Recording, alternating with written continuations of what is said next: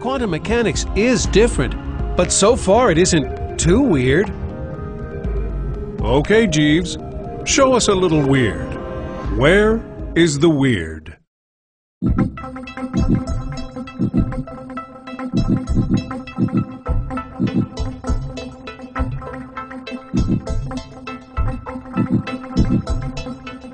Where is the weird, you ask?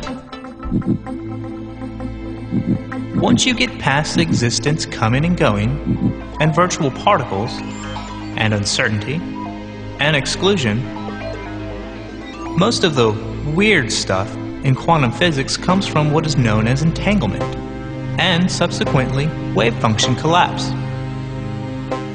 When two or more particles interact, their wave function becomes entangled in such a way that some properties of each are now depending on what happens to the other particle.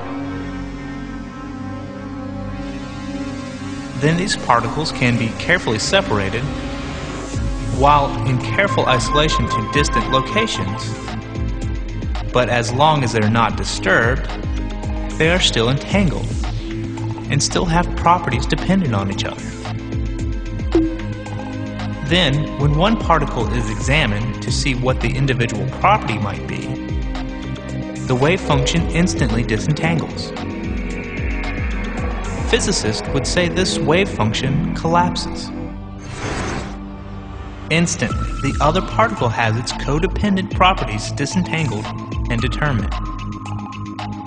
Here is an example. We can set up a source to emit electrons in pairs, with their spins dependent on and opposite from one another.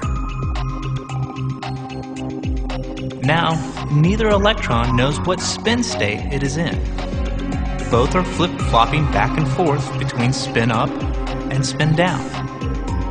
But their wave functions are entangled, so that whenever one of the electrons is disturbed and settles into one of the spin states, say spin up, the other electron instantly settles into spin down state. And this instantly occurring collapse happens whether the electrons are next to each other or on the opposite side of the planet. And while some of that is truly weird, a host of modern technologies are beginning to rely heavily on this weirdness. Quantum computing, quantum cryptography, and quantum teleportation, to name a few. And because of the work they are doing in these fields and others, many scientists have little doubt that this particular quantum weirdness is an actual phenomenon.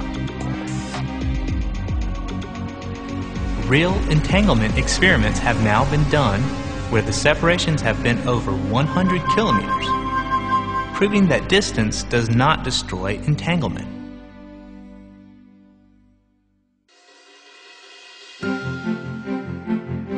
This is analog. This is digital. This is analog. This is digital. This is analog. This is digital. If it is continuous, it is analog. If it is granular, it is digital. The current trend in audio, video, and communication technologies is to go digital.